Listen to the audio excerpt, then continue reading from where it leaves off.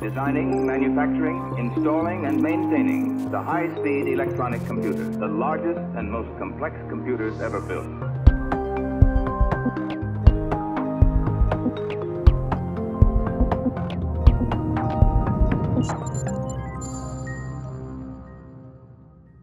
Hello, everyone. Welcome to the Building Better Systems podcast, where we explore tools and approaches that make us more effective engineers and make our software safe and reliable.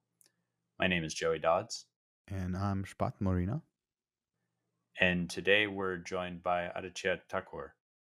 And I have briefly met with Aditya. We were introduced by a mutual colleague, and we've heard great things, exciting research. And my favorite thing that I've learned so far is that he cares very deeply for his grad students and wants to feature them. And that made me like him straight off the bat. So I'm sure we're going to get along great.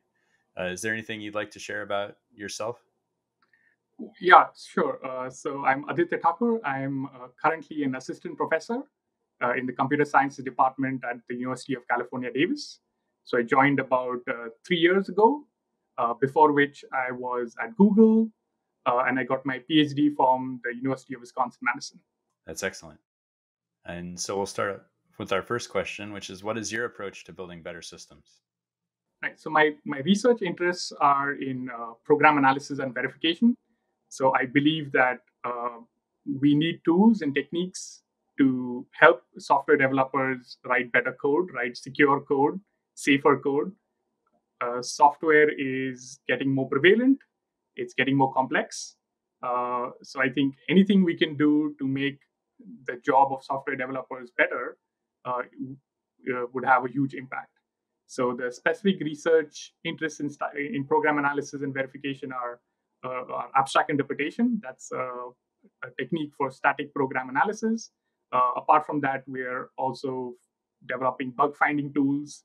And more recently, we are looking at approaches for dealing with deep neural networks, since they are pretty hot and they might lead to different ways of writing software. So yeah. So we heard maybe a lot of phrases that people haven't heard before. I heard abstract interpretation as well as bug finding, which to maybe someone that's not as familiar with formal methods, everything informal methods might sound like, but bug finding. Could you highlight a bit of what both of those are about? Right. So abstract interpretation is just a very general framework in which you can write a lot of static analysis tools. So the purpose of the static analysis can be very different. So if you're a compiler writer, you would want to analyze your program and find invariants. So properties at particular program points that are always true.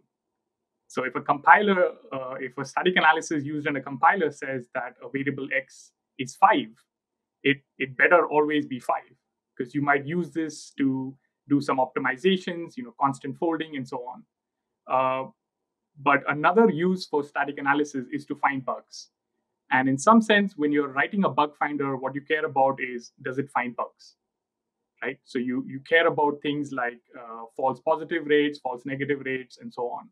So even though the underlying approach can be similar, since the overarching metrics are different, the approaches tend to be slightly different and have a slightly different focus. And how do you think about when to use which of these two approaches, or when you use the sort of fully formal approach versus the bug finding approach? Right. I think in some ways they're complementary. So a lot of the research we do, we like to have a mix of, let's try and create a new formalism. Let's try and come up with a theorem, right? Let's try and come up with a framework that is agnostic to the specific applications.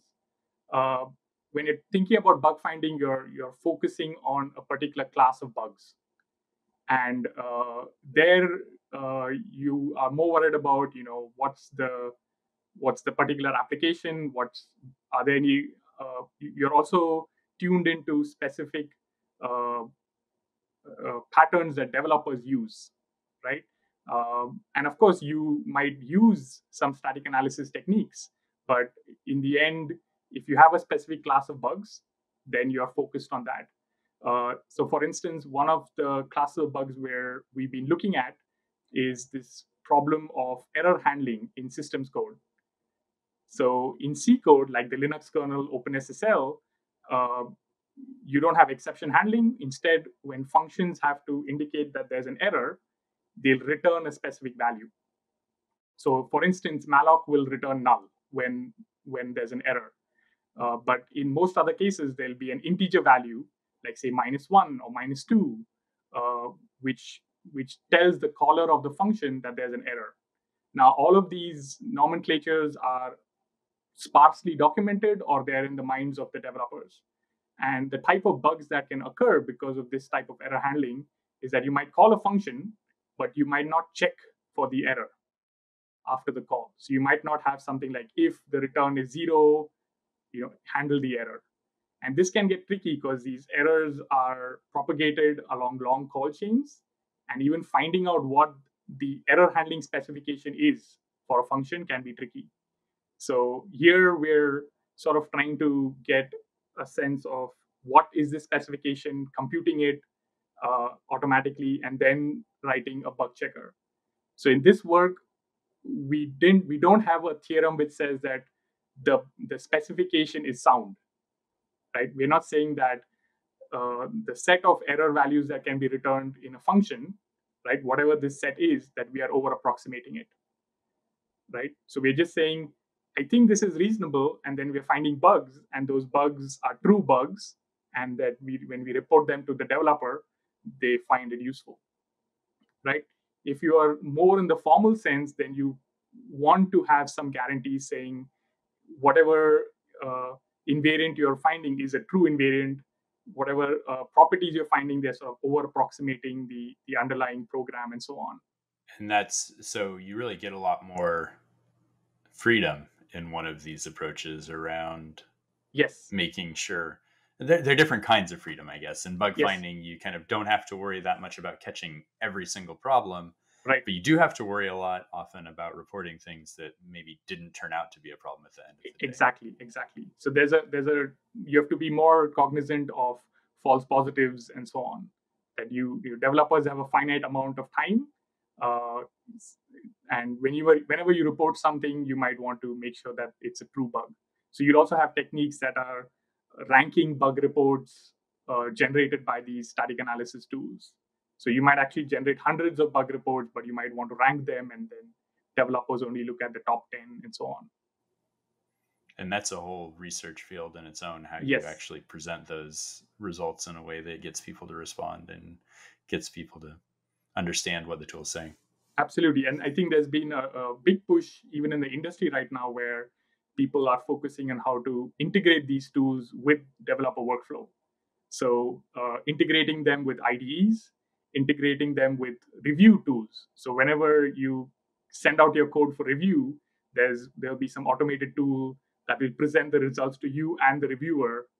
And I know that Google and Facebook and so on are also looking at how do you fix these bug reports, because that's another advantage you have. If you're focusing on a particular class of bug, there might also be common fixes that you could try and automate.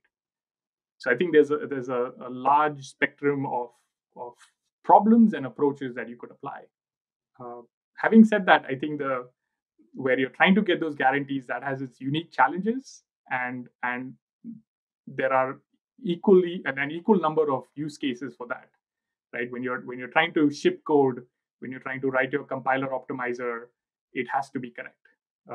You can't sort of hand wave like, oh, it works most of the time, that's good enough. You can't really, that doesn't fly there.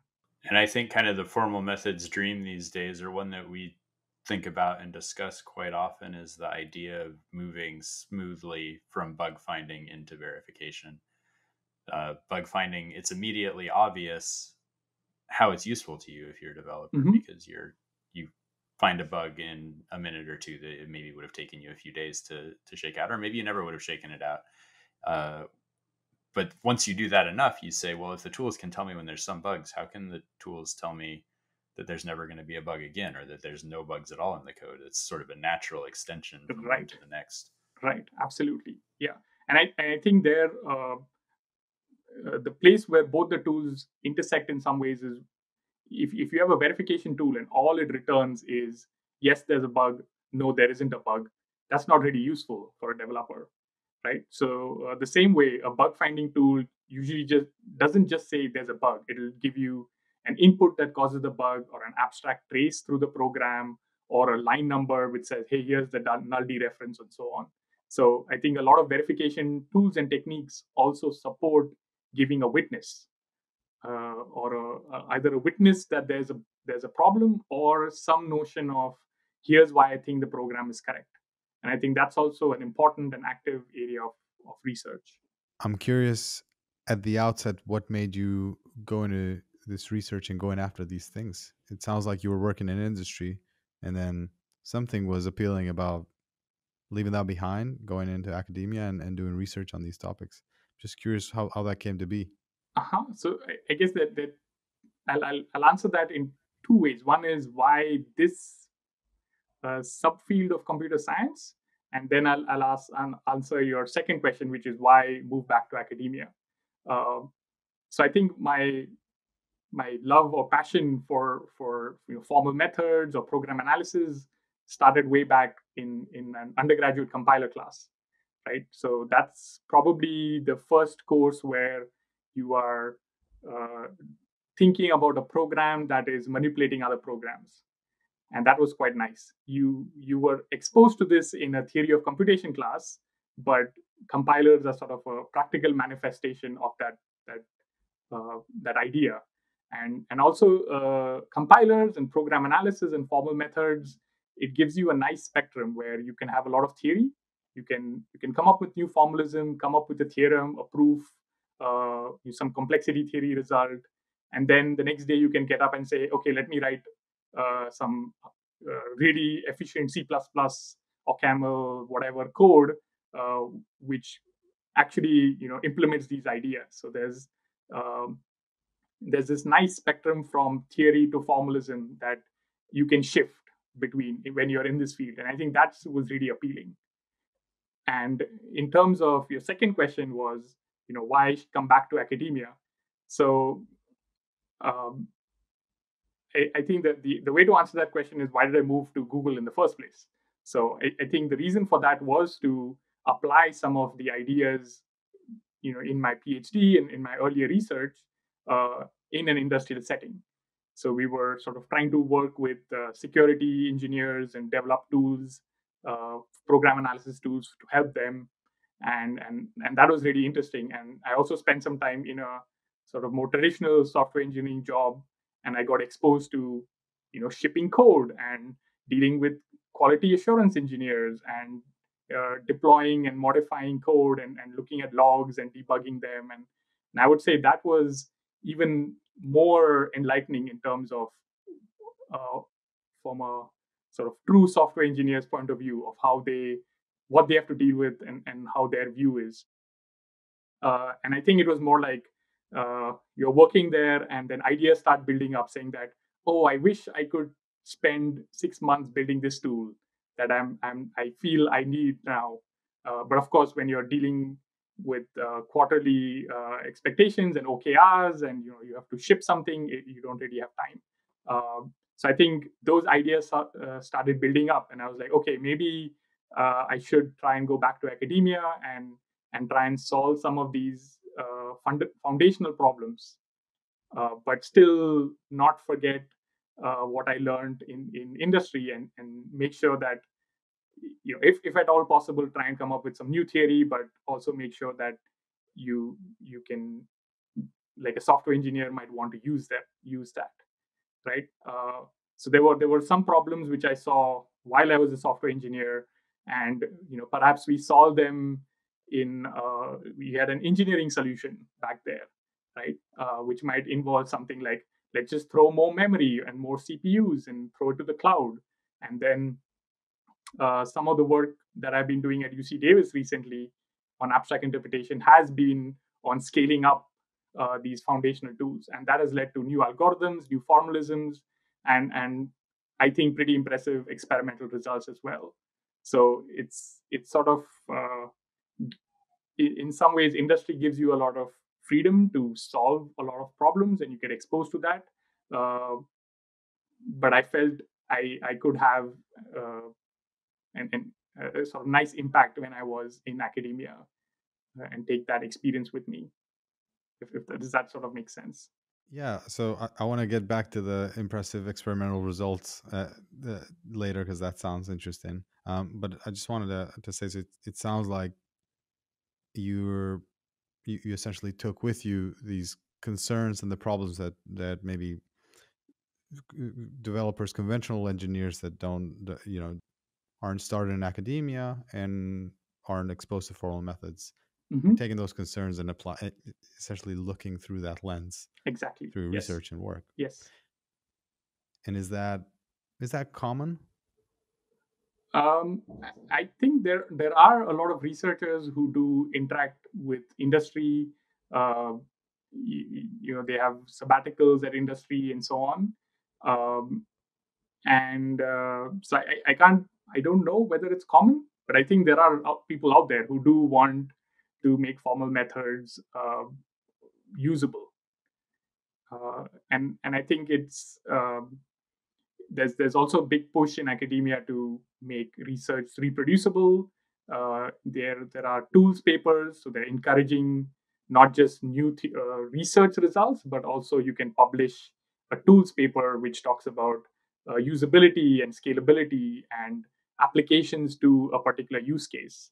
So I think the formal methods community is aware uh, of that there needs to be a bridge between industry and academia. I don't know off the top of my head whether 50% of researchers think about problems this way, but I know that people value this in general. Have you found the experiences you gained at Google to be valuable? Like if I were a researcher and I was sort of wanted to speculate maybe about what things are like when you're doing software engineering at a big company, but I only had secondhand accounts, would it be helpful to take a sabbatical over the summer and try to work somewhere like that, or is it just as good to hear about it? I think it's definitely useful to experience that.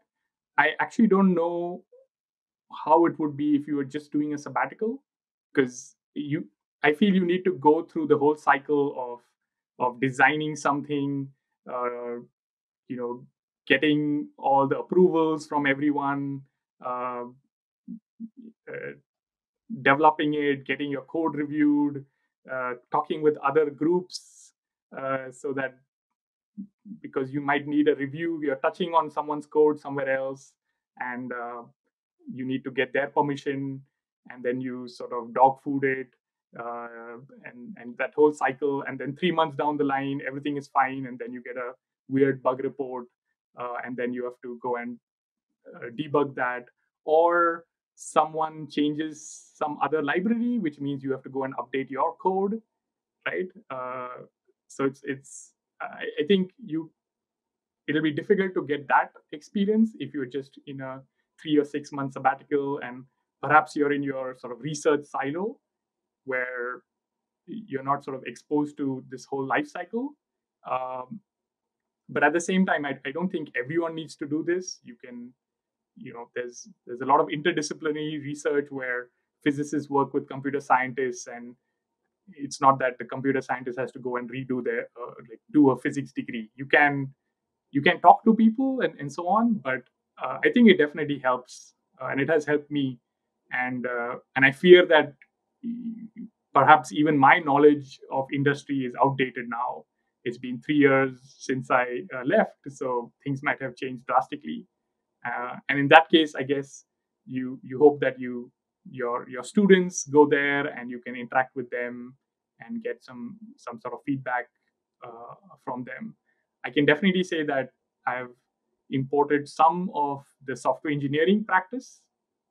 So having better code reviews, having sort of a research monorepository, having style guides, making sure that builds are reproducible, and making sure continuous integration is set up, and so on. And that's sort of a first order concern of research as opposed to something you do after the fact. Uh, and I think that emphasis is probably because of some industrial experience. That also sounds like immense value for your students, Yes, yes, to get absolutely. that experience with you. Yes, yes. So that's true. So I work with a lot of undergraduates and even early graduate students who haven't written test cases consistently, right? Or they haven't reviewed anyone else's code.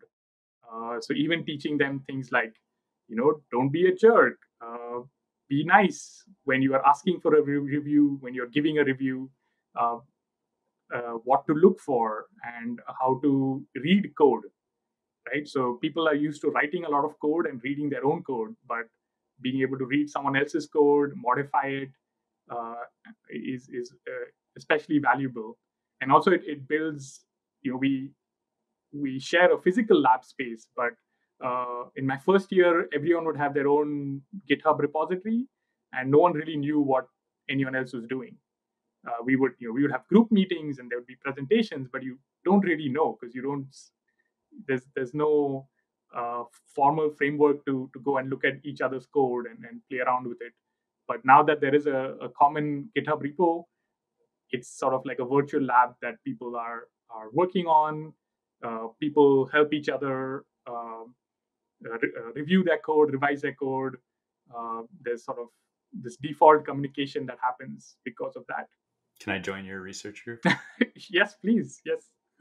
That sounds wonderful. It sounds like the best of both worlds in some sense, to get to learn research, but to see those industrial practices filter down. It can be, when we do hiring informal methods, it can be hard to find people that have a lot of both of those, and a lot of times we find people that are much heavier than, on one end of that spectrum than the other.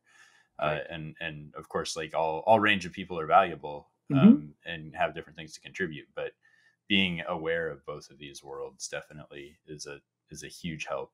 So we've seen some really big results in the past, some specific papers that have made huge claims about the size of code that they've been able to verify using abstract interpretation techniques. But you mentioned that one of your goals is to make abstract interpretation more scalable. Can you explain maybe what's going on there, what we've seen in the past, versus how you're pushing things forward?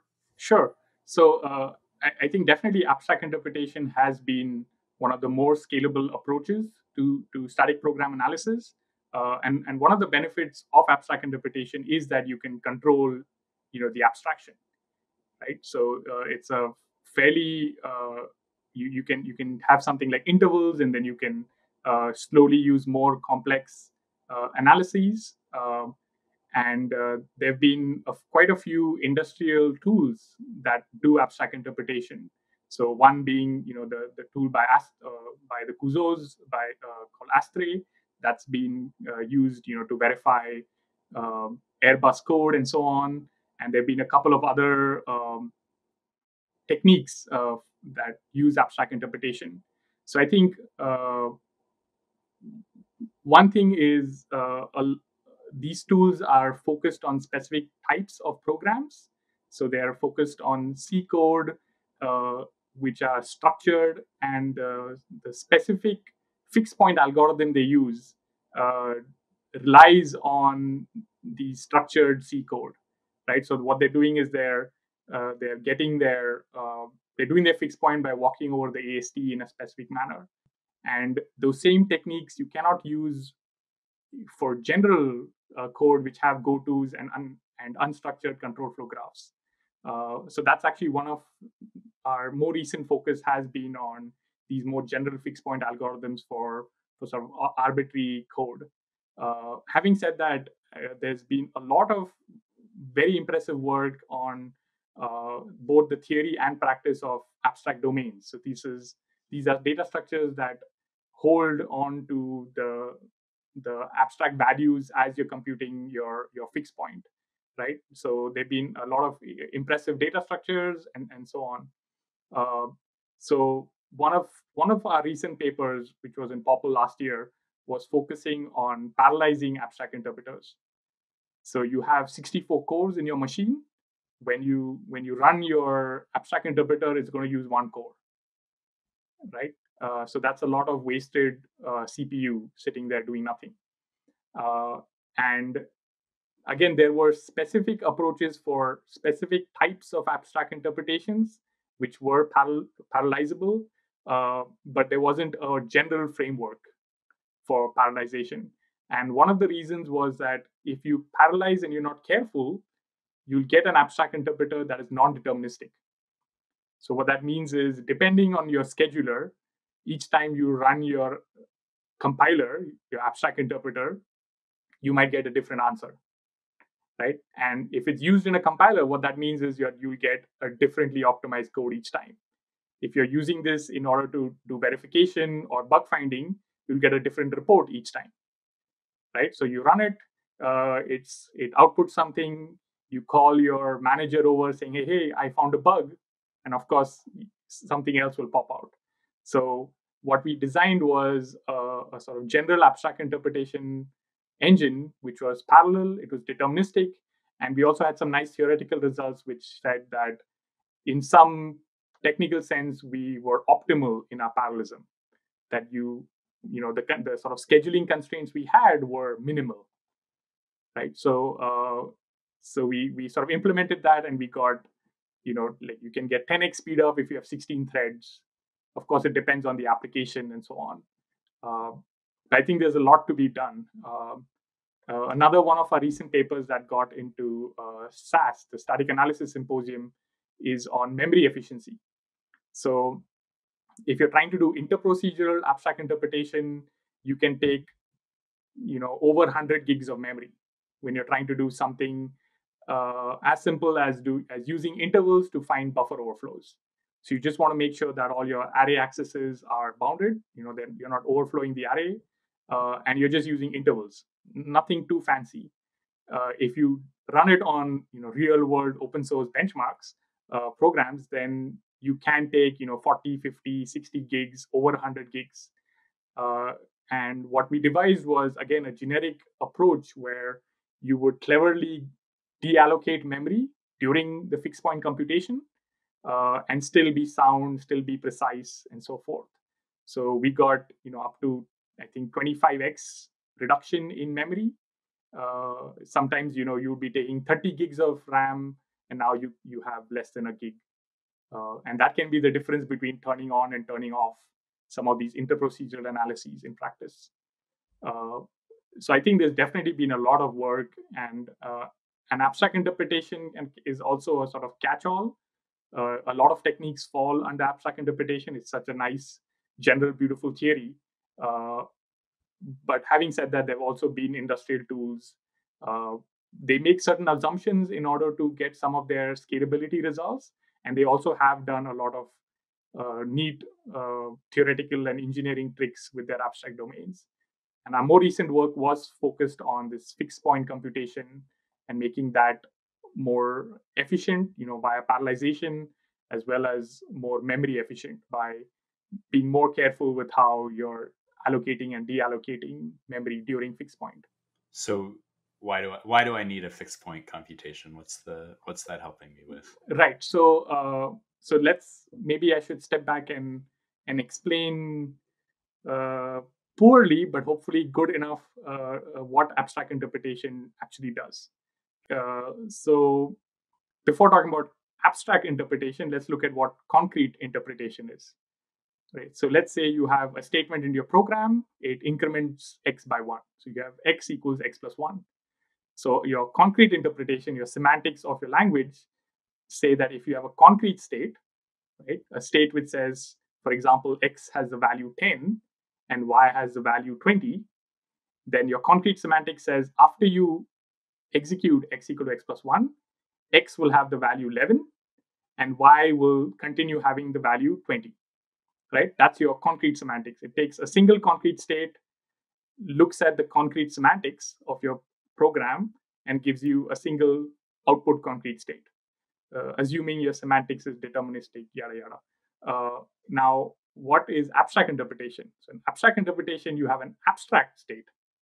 An abstract state is a finite representation of a large number of concrete states. For example, an abstract state could mean x lies within the interval 0 to 10, and y lies in the interval 20 to 30. right? So this is representing a large number of concrete states, right? And now what you want to do is you want to take a single step, but in your abstract semantics, right? So now your abstract semantics has to know about intervals here, right? And again, intuitively, what you would want the abstract semantics to say is after you execute x equal to x plus 1, the value of x is in the interval 11 to 21, right? And y is still in the interval 20 to 30, whatever I had before, right? So now the same way you can concretely execute your program using a single concrete state, right, at the input, you will abstractly execute your program using an abstract state at the input, right? And ideally, what you want your input abstract state to capture is all possible inputs to your program. So usually you would say something like, if x is your input, x can be anything. So it could be minus infinity to infinity, right? And then what you're trying to do is abstractly execute your program. And it turns out, well, if you concretely try to do this, you will never terminate, right? You will just keep, there'll always be a new concrete state that you'll have to try and so forth. So what abstract interpretation gives you is certain conditions on these abstract states such that you can guarantee termination. And guaranteeing termination in this context means computing a fixed point. So now suppose you have a loop in your program. What you'd want is an abstract state such that if you go around the loop again, right, and you execute the program abstractly, the abstract state you get is contained in the one you already have. So let's say you have a loop which says for I equal to 0, I less than 10, I plus plus, do something, right? And your abstract state at the loop header is I is between 0 to 10. Then as you go around the loop, you will continue to be between 0 and 10. And so what you've done is you reached a fixed point. You have some abstract state where when you abstractly execute your program, you get the same abstract state. So it's a fixed point. And a fixed point corresponds to, in this case, a loop invariant, and more generally, a program invariant, right? It's a state where once you execute, you get the same invariant or a tighter invariant. So that can be used as an invariant. And again, if you're assuming that any possible input can occur in the input at the input, then it is a true invariant because you're sort of accounting for all possible inputs. I guess what's the value of knowing that? So concretely, I in that example is changing because you have I plus plus, but abstractly, it's within between 0 and 10, and that sounds like it has some value when it comes to analyzing it. That I can't quite connect. Right. So the way these so there's a language of invariance which defines how expressive your there's sort of a language of abstract values which determines how expressive your invariants are. So in this case, perhaps you have a statement which is a of I equals 0 inside the loop, right? And now you know that the length of your array is 10, and that coupled with the fact that the value of I is always between 0 and 9, right? Will tell you that your array access never overflows. And more generally, you can have more expressive invariants that x is less than y, or x is not equal to 0. That will be useful if you're trying to make sure that you're not dividing by 0, and so forth. So it's whenever you're writing an assert in your program, you can come up with an appropriate abstract domain which will help you prove that assert. And of course, people have come up with all sorts of interesting abstract domains, and not just numerical quantities like x less than y, but you can also have an abstraction which talks about, say, the heap, that this variable is points to a linked list, right? So you can define an abstract interpretation which shows that if you give me a linked list as an input and you have some C code which is, say, reversing a linked list, then what you get out is also a linked list, right? And so forth. So you can not just talk about the values, but you can also talk about the shape of the heap. This is sort of what shape analysis does, and those can be used for verifying a whole bunch of other properties. So when you say you're improving the fixed point algorithm, that's not a small detail of the implementation. That's you're improving the core of exactly what is driving the abstract interpretation in this right case. Right. So there are roughly 3 components to an abstract interpreter. So one is designing the actual abstract domain. So there are certain operations you need, like join and meet and so on, and representing those data structures, representing abstract domains using clever data structures is extremely important. The other part is this abstract semantics, which I sort of glossed over. That can be extremely tricky as well, because there you need this formal guarantee that what you're doing is an over approximation of the underlying concrete semantics. So for something like x equal to x plus 1, it's not too bad, right? But you can have pointers, you can have bitwise operators, and so on. So in which case you have to make sure that given this input abstract value, the output abstract value is in some sense sound. So people used to come up with sort of hand proofs showing that it's sound. And in fact, during my PhD dissertation, me and my advisor, Tom Reps, we worked on some techniques for automating the construction of these abstract transformers. And the specific context there was actually machine code verification. So you're trying to have x86 code, and you're trying to analyze or design an abstract interpreter for this low-level x86 code. So that's another component, is designing these abstract transformers. And in practice, again, there's a trade-off. You can have precise abstract transformers, or you can have less precise ones, but they might be more efficient to execute. And then both of these components are in some sense fed into the fixed point engine, right? Where you're computing this fixed point, and the order in which you visit nodes, program nodes when you're computing the fixed point. In our case, we are trying to do parallelism. That is all in the fixed point. So computationally, abstract interpretation boils down to this fixed point computation. And you mentioned something earlier that was kind of intriguing. You said something along the lines of, if it goes too slow, they'll turn it off, which when we think about verification projects, like you mentioned a big verification project, they're thinking of like, we looked over the whole code, we saw that it was good, and then we wrote the paper and we shipped it. But obviously by saying we're going to turn it off, you're not just thinking of abstract interpretation as a one and done sort of approach. Right. Can you tell me a little more about that? Right. So especially if you're trying to use an abstract interpretation based tool, say in a compiler or any other sort of developer tool, you would expect that this would be run each time you build a code, right? So if your compiler takes 10 minutes to run, and say you use like -03 and it takes 10 minutes to run, you'll be like, maybe I should just use -01, right?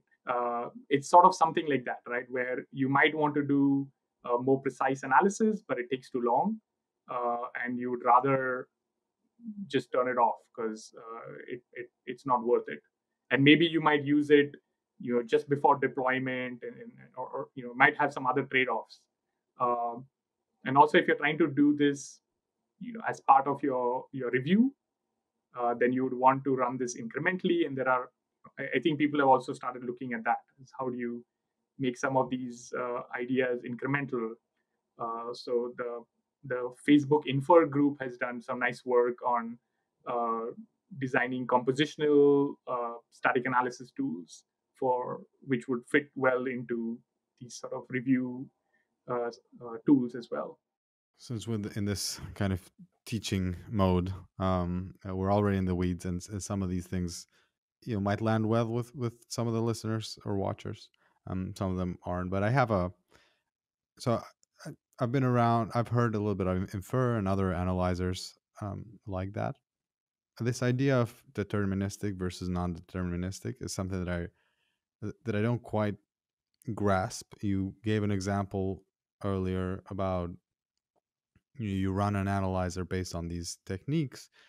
That when you run it again, you might get slightly different results, and you might not get the same bugs shown. To the untrained ear, that sounds really worrying.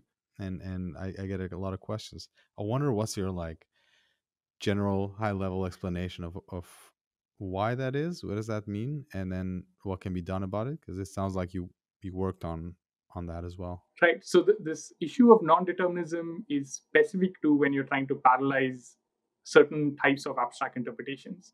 So I think most tools are sequential, and I think especially if you're trying to deploy some of these tools, I think you make sure that it's deterministic, right? So the reason that parallel abstract interpretation can become non-deterministic is uh, for a slightly technical reason, because you have to do this thing called widening, which I'll get to, and then these widening operators are non-monotonic, and then when you have such operators, you can have non-determinism, right? So let me sort of try to unwind some of that. So Well, but before you do, just for my clarification, it doesn't mean that the results are wrong. It just means that sometimes you don't get some of them. Right. So they will still be sound, right? So if your program analyzer is generating, say, an invariant, some that x is greater than 0, right? So it will be true that x is greater than 0, and if you run it again, maybe it might come back and say something like x is greater than 10, right? And x is greater than 0 doesn't sort of invalidate the fact that x is greater than 10, and so on. So it will still be correct in that sense, but it'll definitely be annoying as a user, if that sort of answers your question. Yeah, I think it does to an extent, definitely. So in a lot of cases, there's more than one right answer, basically. Oh, definitely. To the question. Yes. Well, in every case, there's more than one right answer, or every interesting case. And so you just might get a different right answer, and the user experience sounds like it's way better if you always get the same one, or at least if you have some control over what's going to come out. Right. So this particular work, this was work done with my student Sanko Kim and a collaborator Arno Benet at Facebook. So that's been integrated into this open source abstract interpreter that Facebook has developed called Sparta. And Sparta is used in this Redux Android optimizer. So in that context, it was really important that the abstract interpreter, which formed a part of the static analysis toolchain, which is used in the optimizer, was deterministic, because we would your compiler, as much as possible, should be deterministic, right? And in those use cases, you actually saw some really concrete speed ups based on the parallelization. Yes, definitely. So in our we at least got more than, like, I think it was more than 2x speed up when you had 4 threads, and this was using quite a number of open source benchmarks that we had. So this was not sort of academic benchmarks, but like open source code that we analyzed. So I think we at least got 2x speed up when we were using 4 threads, but depending on the application, you would get up to 10x speed up. And again, it was nice to have that theoretical result, because we had some confidence that in some ways we were optimal theoretically. So it wasn't that we were just unlucky or our algorithm wasn't quite good enough. When we didn't get speed up, we would go look at the program and you would say, oh yes, there is actually not a lot of parallelism that the abstract interpreter can exploit when it's analyzing this code. So essentially, this work basically was getting that same determinism. Yes. By using a parallel kind of computation of all these things, the same as you would when it was sequential. Right. So in fact, we had a theorem which said that the answer, so there was an existing sequential algorithm, and what we showed is we sort of parallelized it. The parallelism was optimal, and the result was the same as the sequential one. So in practice, that was also important because in some sense it was backward compatible.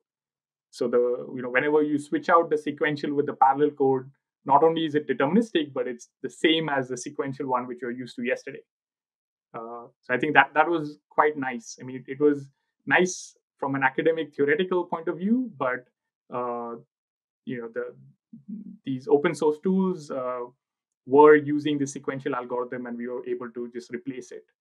So it's in the Sparta tool from Facebook, and it's also been integrated into an open source abstract interpreter from NASA, which is called ICOS. So that was also kind of nice to have, and their use case is more on verification rather than code optimization. Well, to me at least, that sounds like an ideal outcome of what will be academic research, is that it gets almost immediately applied to real things in the real world and shows real results. Yeah, it was very exciting. I think the way the project started off was actually by me not understanding the particular sequential algorithm, which I had sort of heard about in my PhD, and I was like, okay, I kind of understand it. I look at the paper, it makes sense, I can work it out, but I never truly grokked it. When I was talking to Arnaud, and he said something similar. It's like, yes, I understand it, but I don't think I completely understand it. And it sort of reminded me of another algorithm which I read many years ago in the compiler literature. And then just trying to understand the sequential algorithm, what we realized that it didn't need to be sequential, it could be parallel. And then sort of we built off of that. So the original motivation was not actually to build a parallel deterministic abstract interpreter.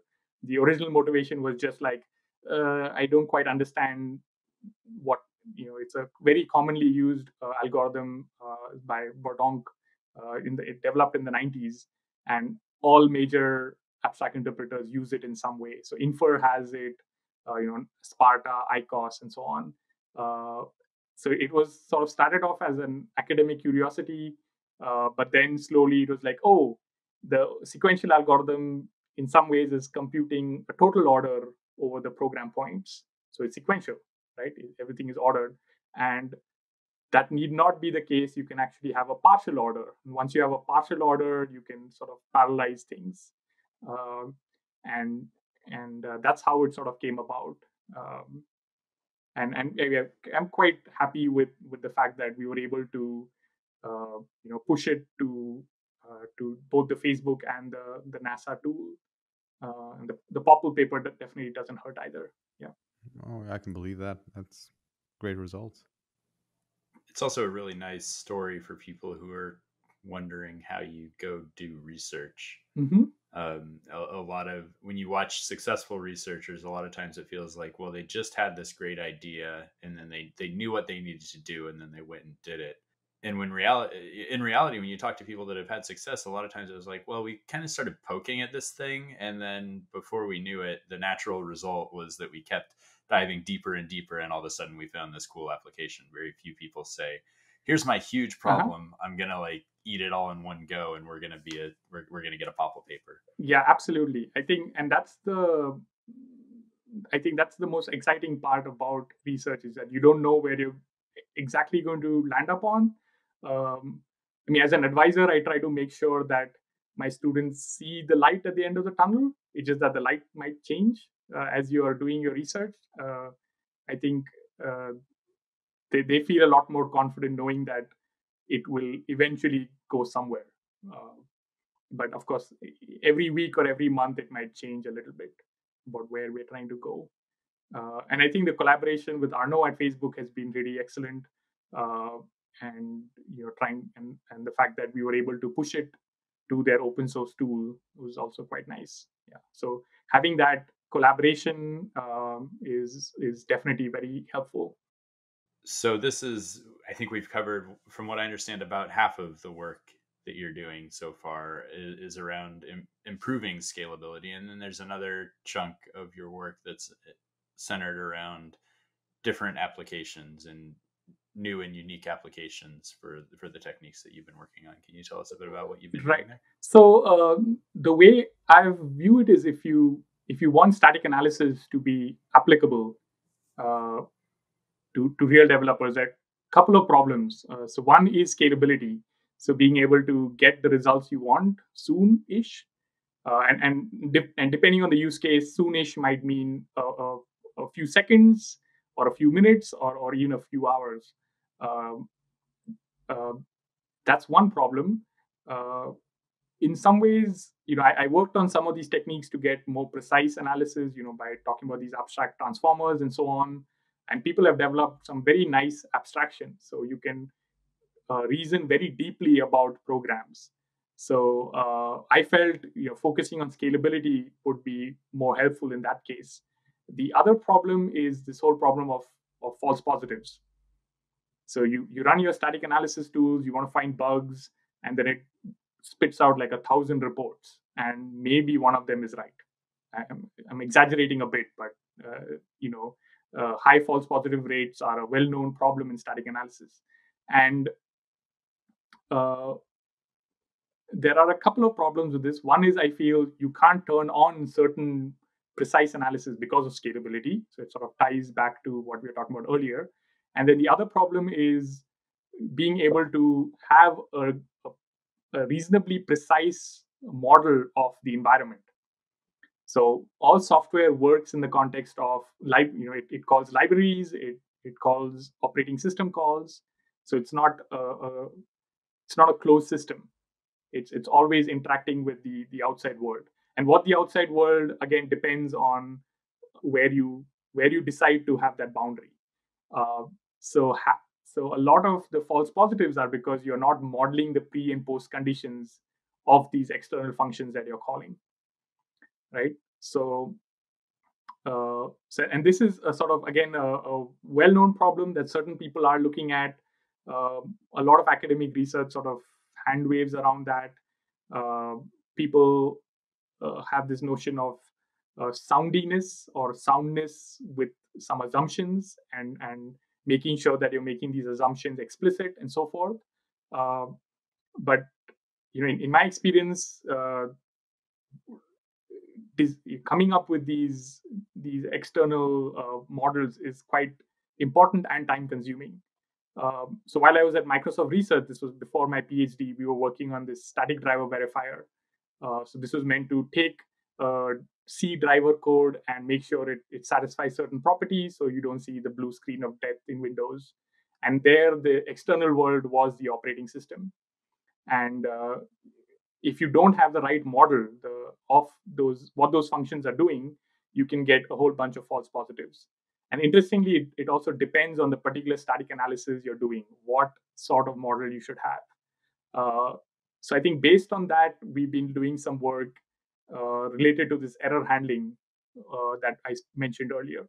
So you can think of this error handling specification as sort of trying to model the outside world, right? And we've been looking at techniques which will combine sort of traditional static analysis with sort of machine learning approaches, where you're trying to import notions of embeddings, which you see in natural language processing. So you have this notion of word embeddings, right? Where king and queen are close together in an embedding space, and it's sort of far away from an orange, which is a different semantic notion. So you're trying to use something like that, but talk about functions. So map program functions into an embedding space and come up and import machine learning algorithms to actually compute these embeddings so that they have some semantic meaning. And then and the intuition is that if in your embedding your functions are close together, then they might be semantically similar as well. And then you can sort of say that they behave in the same way. So we've been using this to essentially expand our error specifications. So you know the specification of one function, and then you have a bunch of other functions that are close to it in your embedding. And then the hypothesis was that, well, maybe they also behave the same way. And at least our early results seem to indicate that is the case. So that's sort of trying to supercharge our static analysis tools using some machine learning technology. And you kind of casually talked about this project with Microsoft, and mentioned that it might not result in as many blue screens. If it's the project I'm thinking of, talking about that casually is kind of my understanding is that project had a huge impact, right? Is this the same project I'm thinking about? So that was a fairly long running project. So I think it started in the early 2000s. Tom Ball, Sriram Rajamani started this whole static driver verify along with others. And over the years, they've sort of improved on their verification engines. And while I was at Microsoft Research India, they had a new way of doing things, and I was sort of charged with. They had some academic results, and I was sort of charged with integrating it with the core sort of tool and focusing on scalability there. And again, that sort of also helped me develop this appreciation for scalability, where on the first day when we sort of ran it timed out after 4 or 5 hours, and then I think I was there for about a year, and I think on the last day, the same for the same benchmark, I think it terminated in like 0.1 seconds, right? So over the course of roughly a year, we had a lot of sort of engineering ways of scaling things up, as well as new research techniques that resulted in better scalability. And I think this was a while back, and I'm sure there've been a lot more work done for that project. Yeah. So you've also done work in neural nets. We have seen some of your papers there. Can you tell us a little about what that's about? Right. So as we know, I mean, deep neural networks have been very successful at a whole range of problems. Image recognition, natural language processing, and they're increasingly being used in safety critical software. So autonomous vehicles, medical analysis, healthcare, so on. So I think it seemed like a natural move to try and see, well, the nature of software is changing, so should the nature of program analysis, right, for such software. So more recently, we've been looking at the following problem, which is you're given a deep neural network. Let's say it's an image recognition network. You've trained it. You spend a week training it, hundreds of GPU hours. You deploy it, and now someone comes and says, "Hey, here is an image. It should be classified as a cat, but you're saying it's an orange." And you're like, okay, now what? So the question is, you have a deep neural network, you found a bug in the deep neural network, and the task is, what do you do? Right? So in as software engineers, we're quite used to this workflow of writing code, making sure it's correct as much as we can, deploying it, getting a bug report, thinking really hard, writing a few lines of code to patch the code, getting rid of that bug, making sure that bug is gone, updating your test cases and so forth, and then deploying it. And as much as possible, we try to make sure that our code is monotonically increasing. It's not always the case, but at least there are lots of processes in place to make sure that it does occur in practice. Right? You have regression tests, unit tests, and so forth. Monotonically increasing, meaning it's always getting better. It's always, yes. By some metric. Yeah, it's always getting better in some metric, yes. And the sort of high level goal is, well, deep neural networks are part of our software engineering stack now. And if you get a bug report, what do you do? So currently what you could do is add this to your training set and retrain it and hope for the best. So there are a couple of problems with this. One is you may not actually fix this bug, right? You might still just be unlucky, and maybe then you have to go and tune some hyperparameters and pray. You might get worse in other ways, right? So you might fix this particular bug, but then another unforeseen issue comes up. And of course, it's also time consuming, where you have to go and retrain it all over again. So what we've been doing is trying to come up with these, what we call provable patching of deep neural networks, where you're given a pre-trained network, you're given some specification. Let's say you're given, here are 10 images and you want them to be classified in a particular way. Can you go and patch the network? Can you surgically go and change the weights and parameters of the deep neural network so that you're guaranteed that these 10 images are classified correctly. But that's not quite enough. What we also guarantee is that the changes to the weights are as small as possible. So they're minimal changes.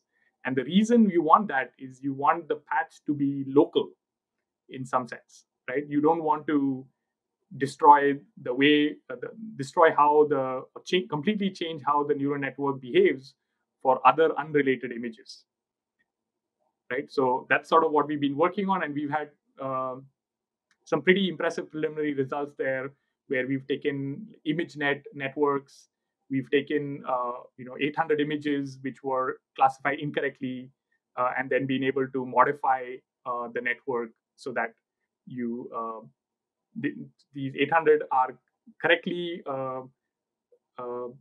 classified, and the accuracy on the usual validation set does not decrease. So it still behaves well on the set of images that it performed well on before, except it's also doing well on these new 800 images. So that's sort of what we're looking at right now. That sounds amazing. How did this work come to be? So this is work which I've been doing with my student Matthew Saturday. So the project started off, I guess, a couple of years ago in a different direction. It started off by trying to basically do abstract interpretation of deep neural networks, right? So I had one hammer and I saw a different nail, and I was like, let's see what happens. It turned out that didn't go quite well. These neural networks have these huge dimensions. Things don't quite scale and work as well as we hoped. And also other people started sort of doing similar things in that space, and it didn't seem as fresh. And I think at one point we were a little bit sort of stuck. And we said, well, ideally we would want to take some fairly high dimensional polytope and push it through a neural network. That's what abstract interpretation would do, right? You have some abstract value and you want to push it through your network and get the resulting abstract value. And that's sort of useful when you're trying to do analysis. And that didn't quite work. So then we said, can we push a line through, right? Just a line in a high dimensional space. Can we push that through the network and figure out what the corresponding line is at the output, right? So the line basically represents an infinite set of inputs. And that, it turned out, we could do, and it could scale up quite well. And we had some nice applications of this primitive, and we published this in NeurIPS earlier this year. And what that led to was this general insight, which is, if you can sort of symbolically capture a system, then you can synthesize it, right? So it's sort of what a lot of the program synthesis approaches do, is that if you can verify something, then you can synthesize it, right? That was sort of a high level hand wavy thing that we wanted to do. Because what we could do is, at least for this line, we could sort of exactly capture how the network behaved in some ways. But that didn't seem quite, we weren't quite there yet. But it sort of got us thinking about this problem of synthesizing networks or fixing them and so forth. But the other insight which enables a lot of this work is what we call decoupled deep neural networks. So if you think about an operator, so a ReLU operator in a deep neural network, so all it does is, if the input value is less than 0, it's going to output 0. If the input-output is greater than 0, it's going to just copy that input to the output, right? So that's how this rectified linear unit ReLU operator works. So if you look deeply into what a ReLU is doing, it's doing two things. It's controlling whether or not that node is active, right? Whether it has an output or not. And it's also controlling what the output is, right? So it's doing this activation and it's doing the value. And the sort of insight we had is, what if you separate those out? What if you decouple activation from the value? So in some sense, a decoupled neural network, you can think of it as you have your original DNA and you're sort of duplicating it. And then you have these sort of stamp edges, which are where the top network is controlling the activation of the bottom network. And the bottom network, all it does is compute the value. Right? So decoupling this turns out to be the key in being able to sort of symbolically manipulate these neural networks in the way we want. So when you decouple them, you keep the activation as is, and changing the value, right, and controlling the output by just changing the value turns out to be reducible to a linear program. So, because the sort of the fact that a ReLU network or all of these nonlinear operators are doing these two, they're playing these two roles, it turns out to be why it's sort of tricky. Because anytime you move anything, you're not only changing the value that is outputted, but you're also changing whether or not that node is activated or not. Right? And if you think about what at least what a ReLU deep neural network is doing, is that it's sort of partitioning your space, and that partitioning depends on which nodes are active and which nodes are not active. And in each of these partitions, you actually have an affine function, right? Because once you've decided whether a node is active or not, it's just it's either 0 or it's y equal to x.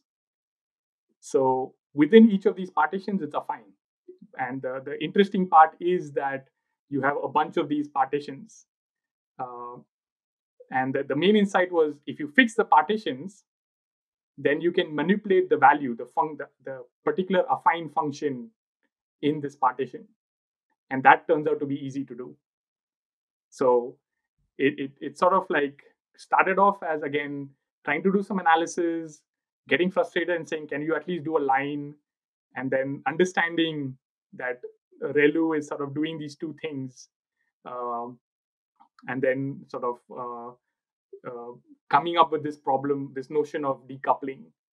And then Matthew had this very nice generalization where you can go beyond ReLU networks. You can deal with other nonlinear operators like sigmoid and tanh and so forth. The example I gave was about images of finite set of images that you wanted to classify. But we also handled something like, hey, here is a line, right? And this line should be classified in a particular way. And the reason this is useful is you can have images that are, say, corrupted by fog. So there's this data set called MNIST-C for corruption. And they're basically MNIST images, but they're corrupted by fog and so forth, right? So you could say, hey, I want to patch my network so that it correctly classifies these corrupted images. But you might also want to say the images along the line from the uncorrupted to the corrupted also should be classified as 3 or whatever it is. And those interpolated images you can think of as images with different levels of fog. So you're sort of guaranteeing that any image along the line is classified correctly, right? And this sort of comes back to what our NeurIPS paper was trying to do, which was sort of trying to get this exact characterization of a neural network along these low-dimensional polytopes like lines and planes and so forth. So it sort of cycled back to that work we were doing. So this all sounds like a complete departure from what you're doing in the rest of your work. Do you feel like it is that, or do you think that there's a purpose that brings these things together? So in general, you sort of let the problem guide you. So I don't believe in siloing myself in a particular subfield. So as I said, it started off as saying, hey, let's do abstract interpretation of deep neural networks and so forth. But over time, you just follow the problem, you follow the solution, and see where it takes you. And also, it's not just me working on this. So my students, they also obviously have a huge influence on where the problem and the solution goes. So it's sort of like that sort of collaboration where you're like, hey, what if we could, or what if we can, would this be possible, and so forth, and we just sort of let it flow that way. And this is something which I can credit my advisors, who've always encouraged me to sort of just follow the problem, follow the solution, and see where it goes. So my PhD advisor, Tom Reps, he had very broad interests. I remember in my first couple of years of my PhD, I was working on machine code verification, like model checking, and towards the end, we had results which were talking about parallel SAT solvers and this connection between abstract interpretation and SMT solvers, and we were working on separation logic and so forth. So and if you had told me on my first day of my PhD that you would be working on this, I would be like, no, that's not what my advisor is asking me to do right now. That's not what I've done previously. But that's sort of something which I've learned from my advisors, and even my master's advisor, Professor Govindarajan. He was also very encouraging, saying, just try and follow the problem. Like don't restrict yourself in any way, and make sure you're making progress, and something interesting will come up, and something useful will come up as well. And it sounds like in passing this on to your students, you've been able to empower them to sort of help control the direction of these projects. So they've really been a valuable part of finding these new directions and finding these exciting applications, even though maybe somebody that showed up expecting to be doing abstract interpretation is now publishing in machine learning conferences. Yeah, absolutely. And that's something which I make explicit to them, saying that, hey, I'm interested in some of these ideas. I'm probably better at solving problems in a few areas, but that doesn't mean we will be stuck in those problems or those solutions, right? So even this problem where we're trying to find these embeddings of functions, that was a collaboration with Professor Cindy Rubio at UC Davis, who was working on these sort of error handling bugs and so forth. And then we sort of looked at this problem, and I had this hint of an idea about how to use word2vec for functions, but I didn't quite have an application in mind. And then we sort of landed up collaborating on this problem with the student whom we co-advised, Daniel DeFries, and sort of that also was fairly natural in that sense. So it's usually not the case where you have a set problem and a solution in mind and you stick with it for years to come. If you're lucky, that can happen, but you might, or rather you might start off with that mindset. It's always nice to have something concrete in mind, some concrete insight that you can build off of, but then you just go with the flow and see where it takes you. Yeah, it's wonderful that you encourage them up front, because if you didn't, they might otherwise not feel as free to mention some of the ideas that come to them. So I'm sure that in being really upfront about that, you set that expectation. They say, "Oh, I had an idea and it sounds kind of crazy, but now I know I can bring that to my advisor, and they won't tell me I'm crazy, or they won't tell me that's not what we do in this group." Yeah, absolutely. Yeah. And it also prepares them for the kind of crazy things I tell them in our meetings. If people want to either kind of read more about either of the or any of the projects that you talked about and the work that you talked about, or play with some of that's kind of further along, what can they do? Where can they find that? So I have my UC Davis website has all the publications, and is also linked to my research group website, where you have links to the source code, and of course they can always email me, and I'll be happy to connect with them and so forth. So the website is thakur.cs.ucdavis.edu. Yeah, we'll put that link in the notes. We're nearing the end. Yeah, is there anything else you'd like to add before we close out? So I guess one thing is it sort of connects with the question you had, which is, I think definitely want to encourage people, in the industry or people who want to explore formal methods to reach out to me and other researchers. I think there's probably a lot more collaboration that could happen in terms of usability, scalability, specific problems that we could work on.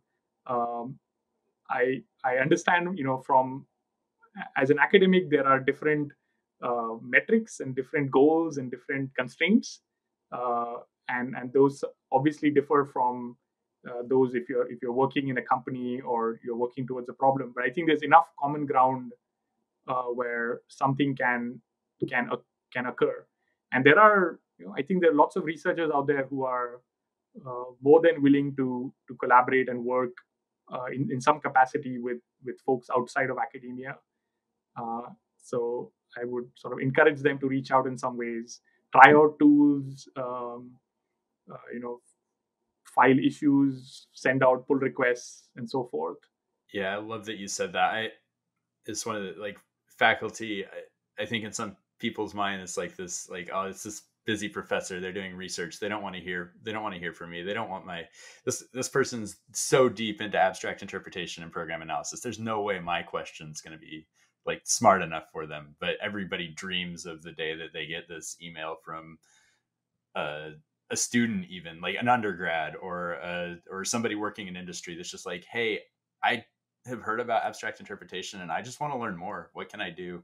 Will you help me? And the vast majority of people are faculty because they want to teach or they want to be involved and spread the word in some sense. And so that sort of thing is just so welcome and so exciting when it comes. Yeah. So I think encouraging people to do that is wonderful. Absolutely. Well, I really enjoyed that conversation. Thank you so much for joining us and kind of sharing with us what you're doing.